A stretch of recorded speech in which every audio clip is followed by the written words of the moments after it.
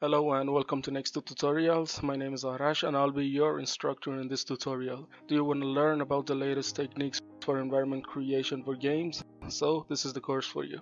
In this course we will learn a lot from reference gathering and how important that is and the planning stage, and of course we will create the blockout with the simple shapes to make sure that the composition is working, and after that we will create the AAA props from meshes to textures to make sure that we cover a lot of things in this tutorial. And we will also take a look at new Unreal Engine features such as LUMEN, NANITE and Mega Assemblies to make sure that we push quality so high up that create AAA environments for next-gen games.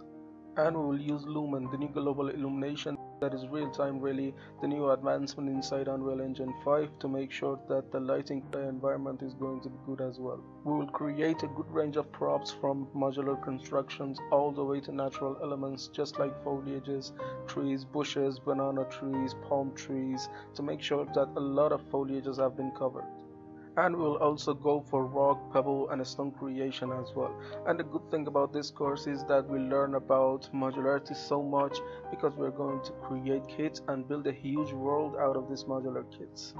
And although we will cover the basics in UI, but I really recommend you to have a little bit of familiarity with the softwares mentioned, including Blender, Unreal Engine 5, Substance Painter and Designer, Gaia, and of course ZBrush. And it's a course that is having no time lapses, no skip, no fast forward. Everything has been explained so that you learn the most and take the most out of this course.